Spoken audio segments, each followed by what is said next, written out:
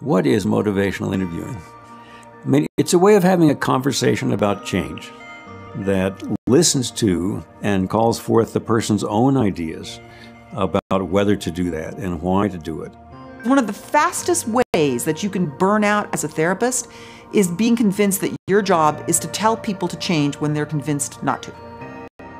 The perspective is different. You adopt a different style from solving problems for people to encouraging them to solve them for themselves. And that's what motivational interviewing is focused on.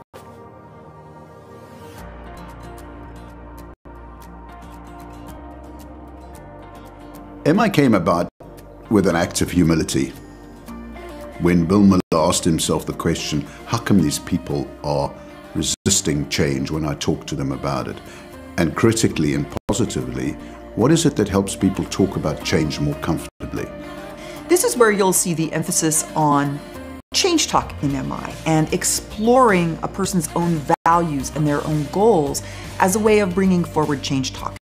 We now know that change talk and sustained talk do matter, and that how much of that you get depends on what you do in the session.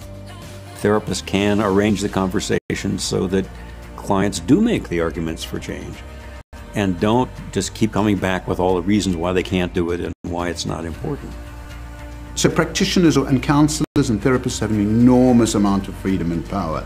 And we're saying that with curiosity and the interest of the person at heart, take that chance. Invite them to consider change. Hear the change talk and respond appropriately.